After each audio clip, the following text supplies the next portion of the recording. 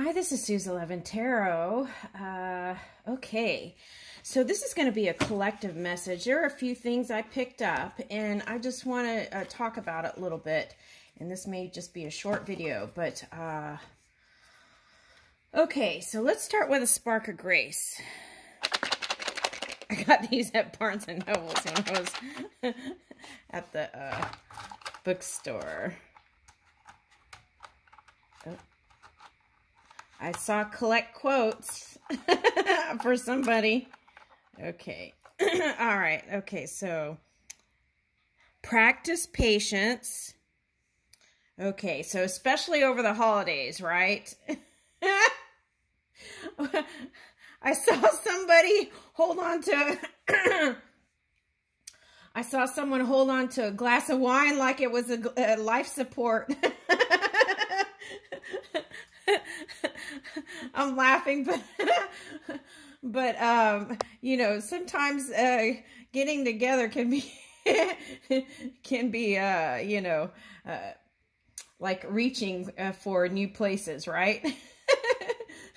Okay, all right. So make a list of all the possessions that bring you joy. Okay, so that's like an appreciation practice, right? Yeah, make a list of all the possessions that bring you joy. Okay, and practice patience. Ooh, I like these. Let's get one more. Choose optimism. Think about how you can see the glass half full. No.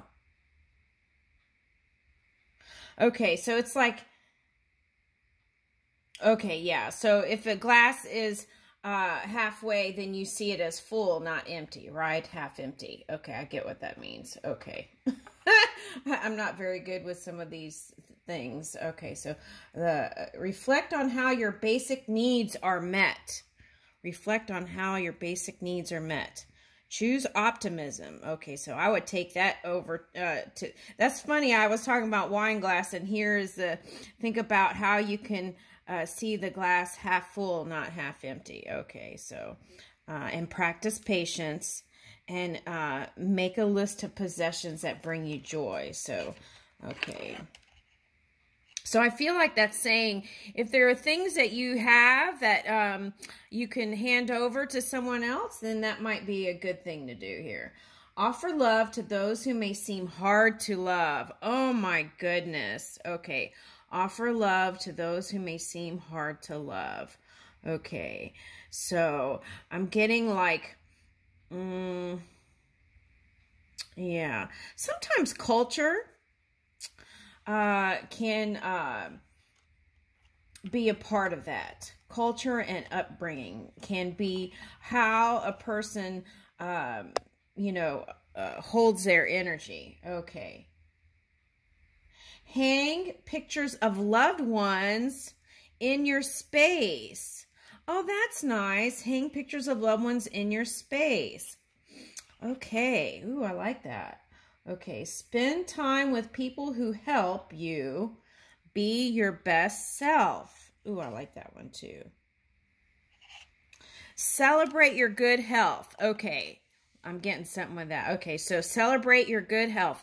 Okay, so that's like enjoying.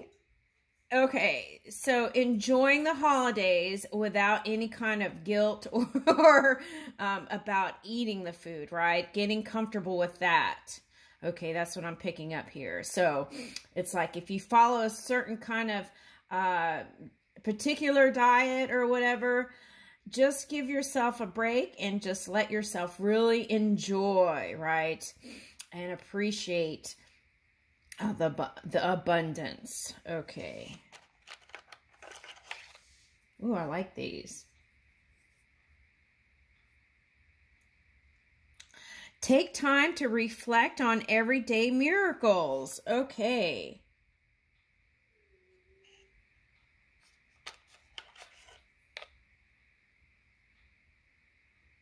Think about the wisdom you've gained over your life so far.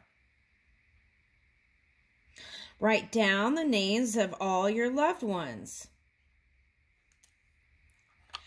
And thank a person who has helped you. Ooh, that's nice.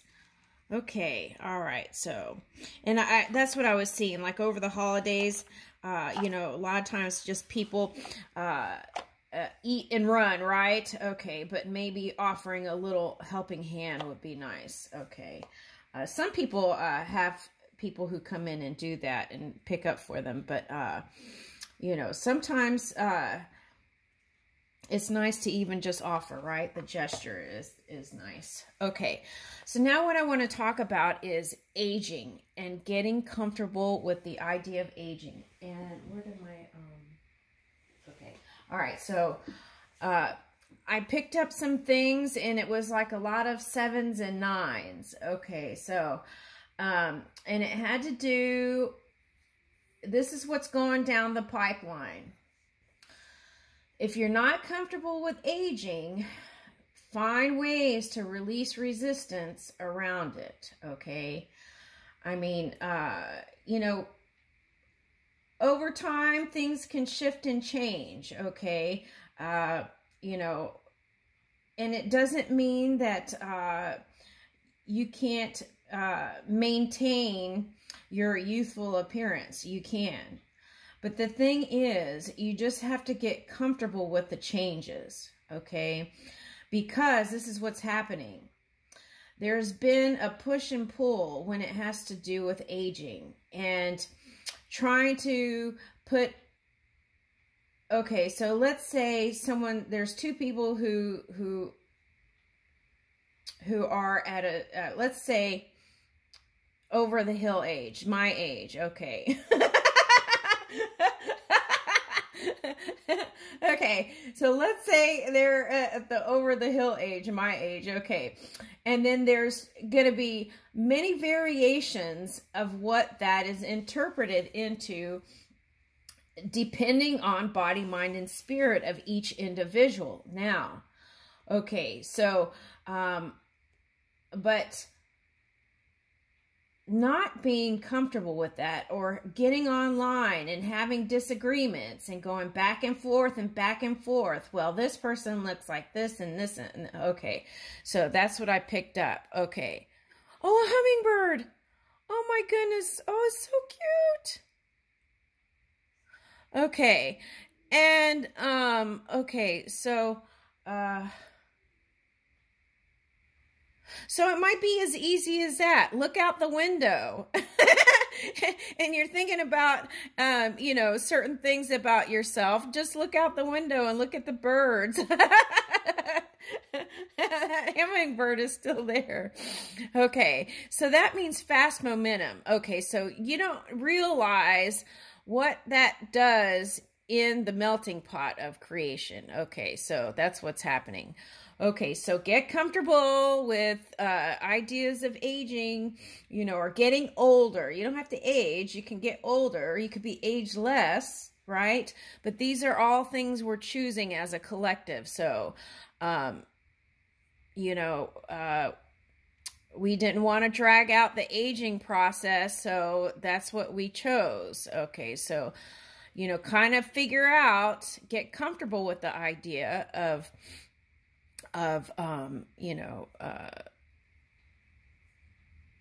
getting older, okay? And then, I would do what you could to, okay, so some people are petitioning for, equal fairness, okay? Equal fairness with aging and also women issues. I think with men, it's a different kind of, I'm feeling a different kind of energy. So, but with women, it's more of a concern. Okay, so they're showing me like a man has a baby at age 70 something. Okay, so, but then a woman has a different kind of dynamic, you know.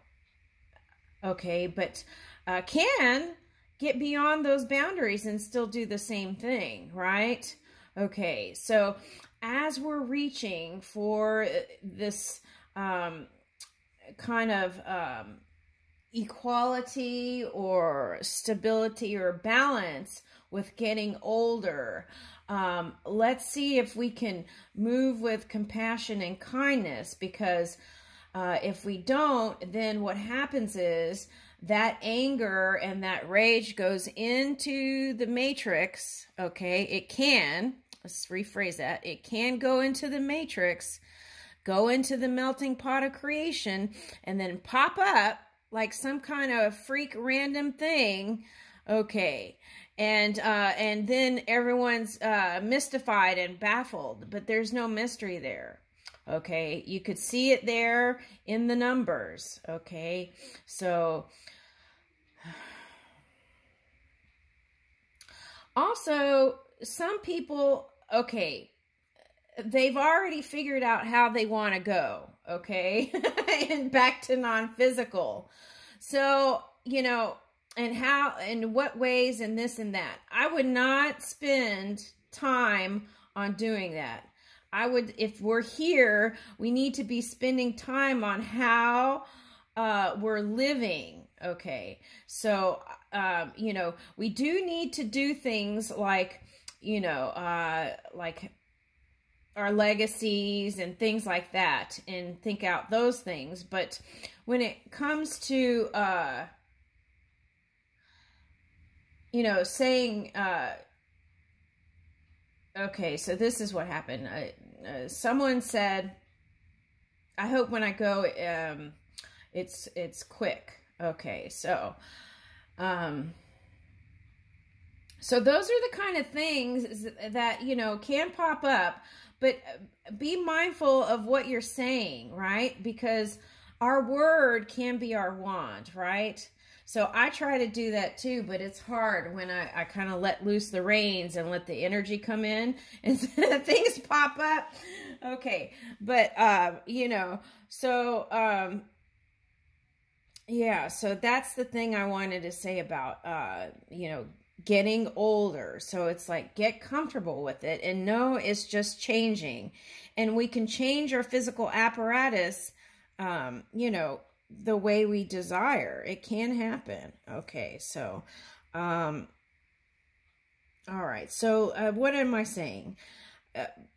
Less judgment. That's what I would say. Less harsh judgment when it comes to older people and aging, and try to be, if you're young, try to be more compassionate also about, that's the whole reason I think humans chose aging, is so that it's like stepping out of the ego and then really getting to know who you are, and then, you know, so, and being comfortable with being you. Okay.